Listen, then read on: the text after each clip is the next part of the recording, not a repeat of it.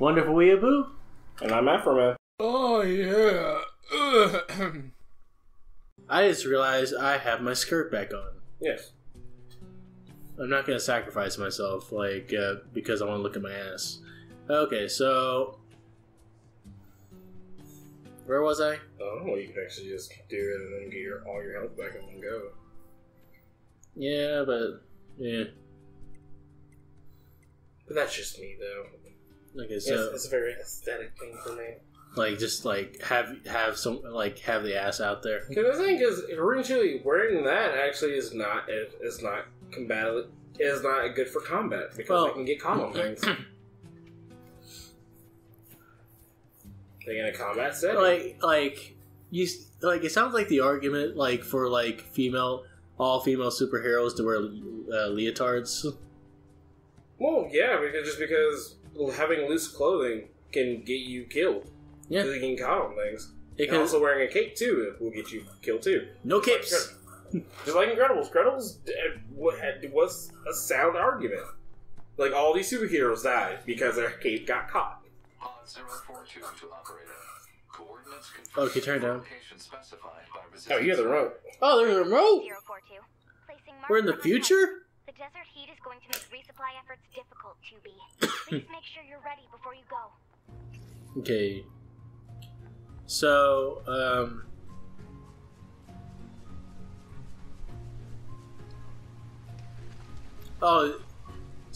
in the one ending where you die from eating fish. Mm-hmm. It sort of reminds me of that movie AI, where the robot character tries to eat spinach and has to go back. It has to go to the repair shop to get the spinach out. Yeah, that was weird to me. That was really weird because he didn't die. He just was like his face was melting. I'm like, how does that even work? I really remember. The only things I remember were from the movie was Gigolo Joe. Gigolo Joe. He's the guy played by Jude Law. Oh, that's his name, Gigolo Joe. That's so weird. That's a weird. It was a weird movie in general. And that's because because he's for some reason that character stuck with me more than the main character, which was the kid. Yeah, it was a kid. It's really it's a artificial intelligence that's really just programmed to be a kid, but could actually be almost anything it wanted to be at that point. Because once that kid is the only character we have in the story, yeah, the movie stops for me. Because we have nothing to work off of. Yes. And once Gigolo Joe is captured from the and he's off the screen forever, that movie just sort of dies for me. It feels like that movie should have ended a long time ago, but once you hear the actual reasoning behind it, it makes sense. You are not in the right spot. But it does look nice though. Yeah, it looks really good. It's just you're not in the right spot. You're actually. I think you can go this way, but I think you can.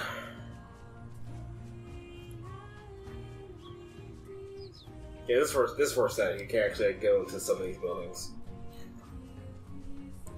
It makes it because there's openings, it makes you think that you can go through them. Nope. Because they have the program actually physics for the buildings, and they're like, nah, let's not do that. Physics are hard. Right now, I'm trying to figure out, one thing about making thumbnails, it's always hard to figure out, what to capture for the game. Mm-hmm. Especially if it's a game you barely know anything about, because, you don't want to be spoiled. Yeah. So, I'm trying to make something simple as possible. Yeah, I mean, that's where it'd be fun. But I like these little robots. Oh, he's gonna attack me? Yeah, he's hostile. If they run up, my whole thing is if they run up on you, then they're evil, or then they're hostile robots. But if they're just kind of just doing their own thing, not worrying about you, they're okay. Oh yeah, there's. Yep, he's dead.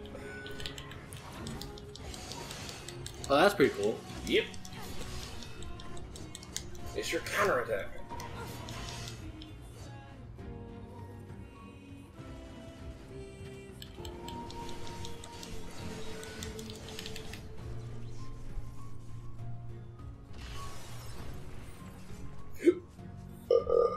There we go. There you go, to the desert. It sort of feels like the Fist of the North Star apocalypse. Like with the off-kilter buildings and the grass. Yeah.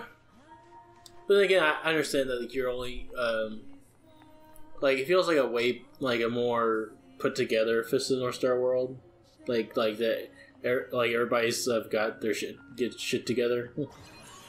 Yeah. For me, I don't know that much. I don't know that much about Fist of the North Star, so I can't put the two connections in there.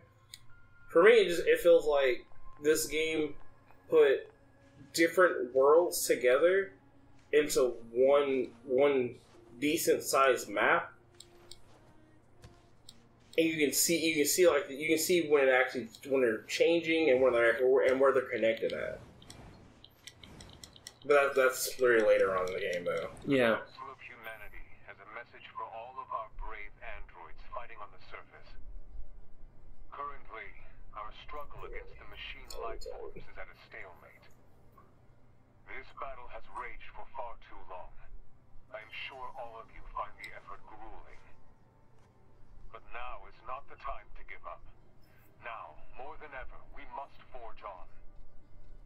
Remember that several 100,000 humans on the moon want nothing more than to return to Earth.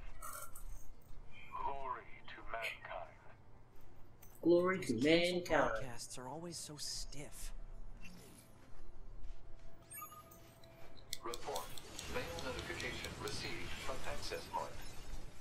That wasn't an enemy, was it? Was that attacking you? Let's see. No, that was not an enemy. You just killed something innocent. Oh. Yeah, mistakes were made. It was like, again, if anything comes towards you, they are enemies. It just looked like a Goomba that's on top of another Goomba. Yep. It's impossible.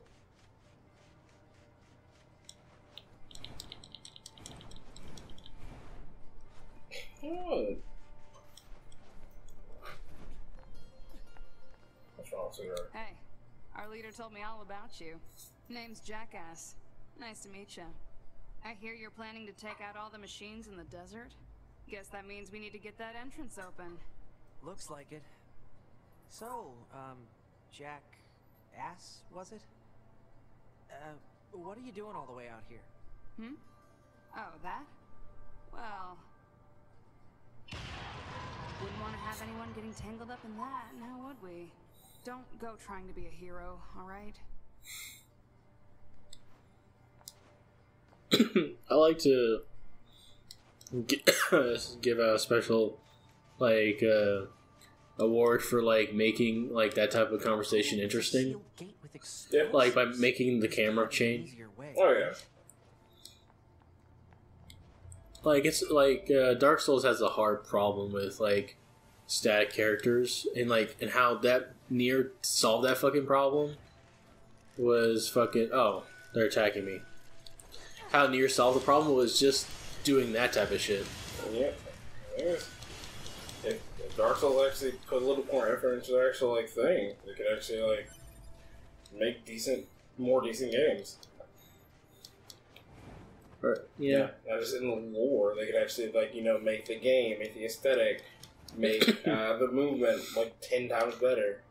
But that's how people like it, so they're not going to change it for anybody. I think the one thing that is a little weird is the transparent blocks that are supposed to make it 16:9. Yeah. See, and the thing is, even to this day, I don't know why they do that shit. Because 69 by 9 is supposed to be like. The thing is, it's transparent. I can understand like making it like that, but it's This transparent. sure is slippery. So you can still see through it. But I'm like, why just put that in the first place? We've got enemies approaching. I was like, nah, we each want to do it. I was like, okay, cool. Okay. Cool. You know that like that trope of like when a character goes to a desert, they have that like cloak made of rags and all that shit. Yes. They cover their whole body, and then once they reveal who they are, like you can see like once they like Yeah. those type of rags. Yeah. Couldn't tell you why though. Like that's like the coolest shit ever. Like you put your character in that, and they'll be instantly cooler. Yeah, I can see that. Fucking Kenshiro, like when he first appears after getting like wrecked like by fucking Shin, like in the movie, that's what he wears when he like when he's like being hit by that building. Yeah.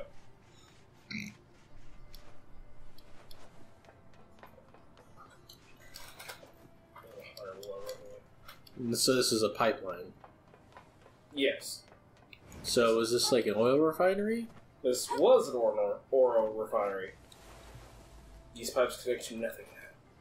Yep. So for sand, like that one, but I don't think they can mine for sand. I don't like sand. It's coarse. It gets everywhere. Wow, you're so original. Yeah, I know. Oh my goodness. Give me a Pulitzer, goddammit. No. Do you think they even understand the concept of being scared? What the fuck was that? There's your finisher. Oh, level 6. Because I saw like I took the chance to do that. Yeah. Because that gives you an iframe, so you don't. If you're like almost dead, you can use that to at least give yourself a little bit more seconds to live.